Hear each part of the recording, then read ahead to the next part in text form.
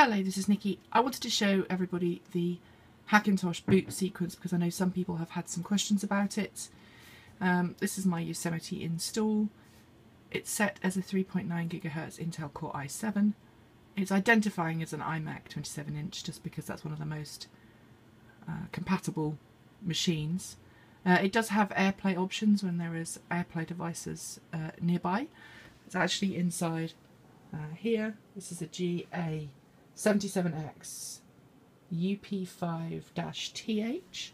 As you can see, it's got a Thunderbolt drive there. Currently, I'm booting off my RAID drive. Oops.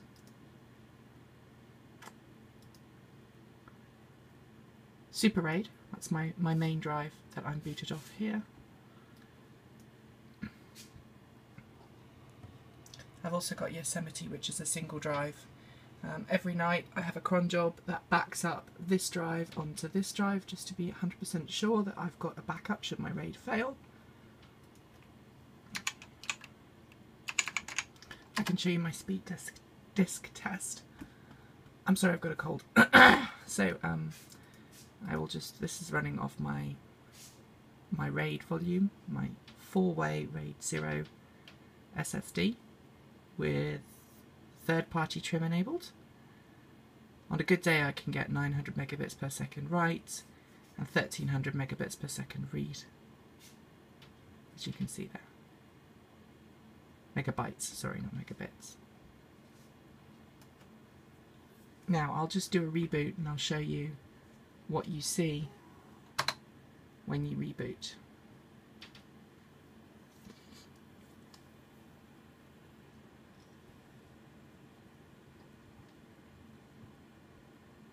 I just have to wait for it to shut down.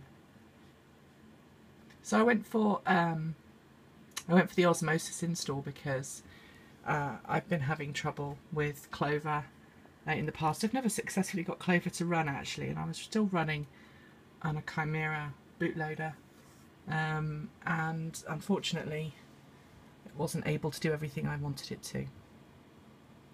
Chrome is doing things. This isn't a Hackintosh problem, it's happening on my MacBook as well. There we go. That's going to shut off.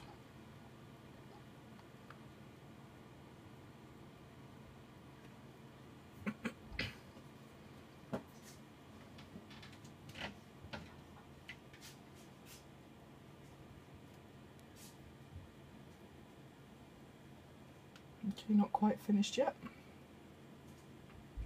I'm waiting for the light to go off.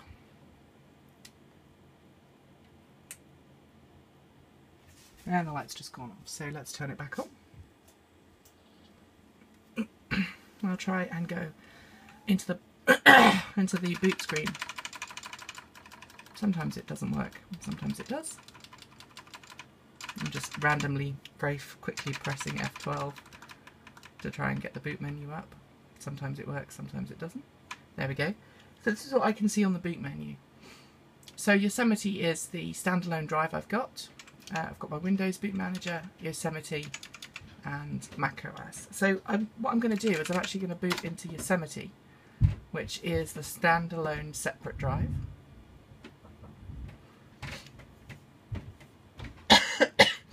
Excuse me. It does take a while, unfortunately. I don't know why it takes a lot longer on that drive than it does on the other one, even though it's a single drive.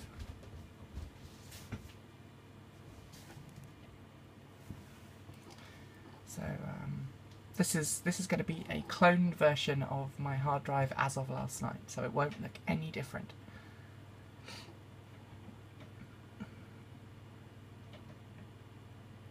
And I've kept this for the purposes of excuse me. I've kept this for the purposes of basically an emergency backup. So if my RAID does go, I have had RAID volumes fail on me before. This is just a backup drive that lets me boot, and this is a really slow booting drive. This is sharing a drive with my Windows installation. And when I boot this up for the first time after being in the RAID for a while, it does seem to take forever. The second boot is always a bit quicker, so you have to bear with me.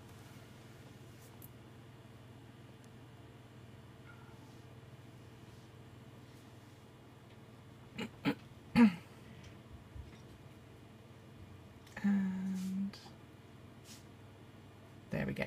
So this is a cloned version. You zoom out a bit. This is a cloned version of my drive as it was as it was at midnight last night. So I set it up to clone every night using Carbon Copy Cloner. It just ensures that, as I say, I have a backup drive. Okay, I can prove that it's that drive because I can go about this Mac. Excuse me. And its boot drive is Yosemite. Okay, so now if I want to reboot, go to System Preferences, and then I can go Startup Disk. I can tell it to start up on Super RAID. Do you want to restart on Super RAID? Yes.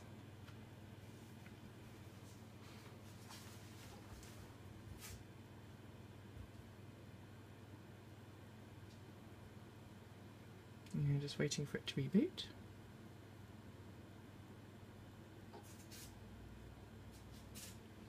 And I should note that this one is not really overclocked per se. It's running at 3.9. I've actually moved the turbo, the base clock speed up a little bit, but turbo is still the same as it would have been on the stock system.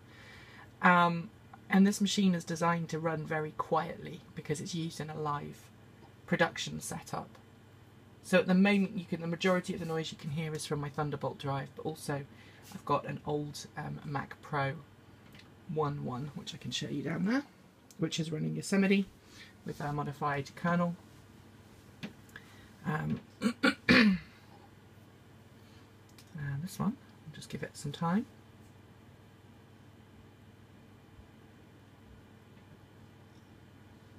There we go. So that's the gigafied modified BIOS, and then it should just go straight into my Super RAID boot, which it's just done.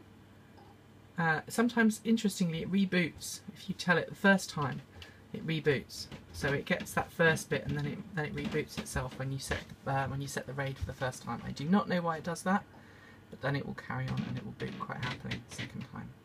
And this is from the RAID. And the hard drive noise you can hear is this Thunderbolt drive, which seems to be slowing it down a bit when it boots up. But that's fine, I can live with that.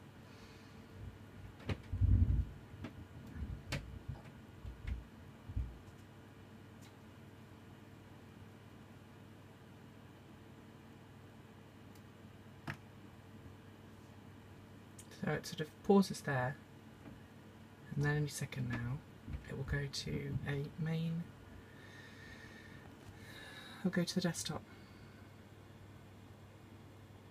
I really should boot it in verbose mode and figure out why it's taking so long on that. I should note I've got 20 terabytes of storage. That's 20 terabytes. So I think that's probably got something to do with it. It's probably scanning some of those drives, waiting for them to come online.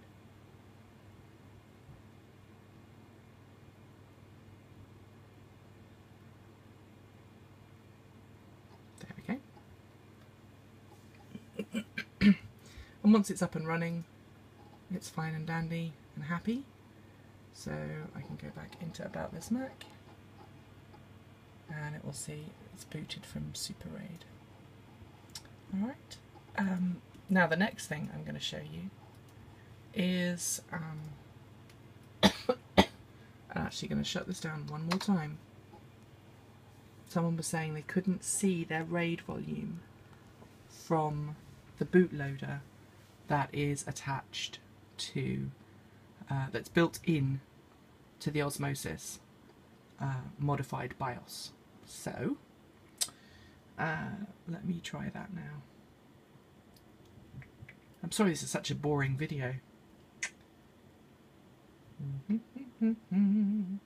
This is specifically for some folks on Tony Mac who wanted to see the boot process. So there we go. Right, so it's just switched back off, and then I'm going to hold Command Option PR, which should reflash the PRAM, but actually for this, I don't know why, on this particular board, with this particular setup I've got, it brings up the chooser. Don't ask me why, I don't know.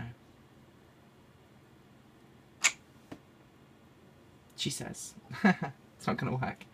Oh well, let's just try that again. You have to time it right.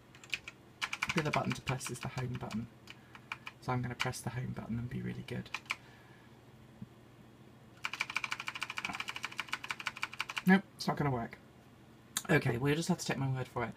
When I boot into the disk chooser for Osmosis, you can actually see the different boots, different options, and Boot OS X is on there, which is the software RAID that will then boot the operating system. And I think that's why it does that double reboot when you turn it on first time round.